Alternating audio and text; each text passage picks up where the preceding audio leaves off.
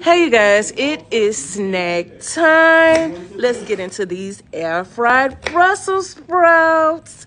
Okay, so what you're gonna do is start off by washing them, and then you're gonna take and cut them in half. Cut those ends off too, y'all. Once you've done that, you're going to add it to a pan or a bowl. And you're going to take that olive oil and drizzle it all across there. Drizzle it real good, but not too much. So you're going to take it and mix it up real good. And then you're going to add a seasoning of your choice. I chose garlic salt and a little bit of pepper.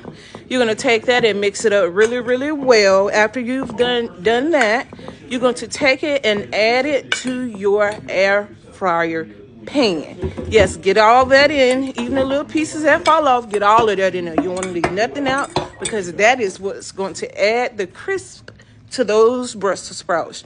You're going to put them in the air fryer, cook them for about 18 minutes at 400 degrees. You're going to check on them, shake them a little bit.